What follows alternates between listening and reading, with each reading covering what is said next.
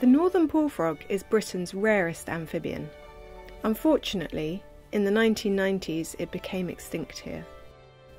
Since then, the species has been reintroduced to Norfolk from Sweden. 2 populations are now established in England, but the species is still regarded as critically endangered here. Additional populations need to be established for the security of this species long term.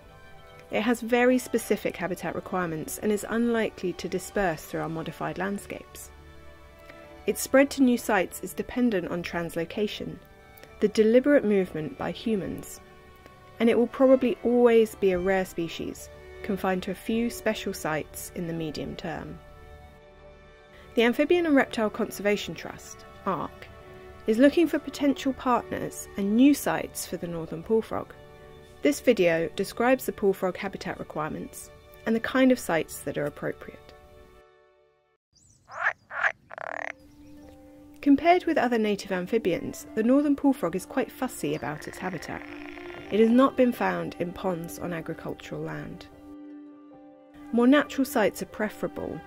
This might be an existing high-quality natural site or agricultural land that's being restored to a more natural state. Historically, the northern bullfrog occurred in the East Anglian fens and brecks. Although sites within this area are desirable, new sites do not have to be confined to this area. They may be able to survive beyond their historical range limits due to warming summer temperatures. Bullfrogs belong to a group of frogs known as water frogs. Some water frogs seem to be benefiting from warmer summers. Non-native water frogs, such as the marsh frog, are now established in many locations in Britain.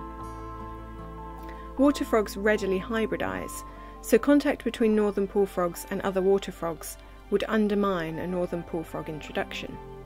The proximity of any established non-native water frogs is an important consideration. The northern bullfrog lives in networks of relatively closely spaced ponds, at least 10 within a few hundred metres of each other. The pond network must be fairly large in order to support a sustainable population. This means a site of at least 10 hectares. Larger is always better.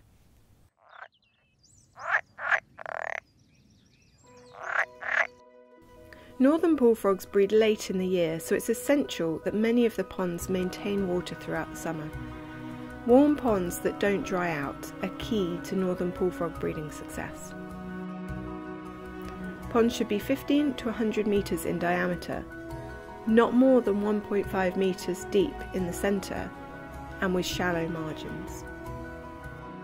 Ponds must be relatively open, with extensive areas of unshaded bank and large areas of open water, not overgrown or shaded by vegetation. Northern bullfrogs can live alongside other amphibian species, including great-crested newts, as well as fish, except for large predatory species like pike or trout. Clean, unpolluted water is important.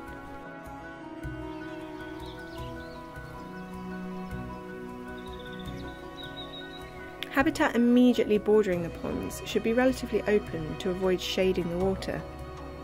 There should also be some vegetation cover more distant from the pond, but within a radius of approximately 500 metres. This should include moist understory, such as grassland or moss, and other low-growing vegetation under a woodland canopy. If you own or manage land that you think could be suitable for northern bullfrogs, we'd love to hear from you. Please email ARC at john.baker@arctrust.org or inquiries@arctrust.org.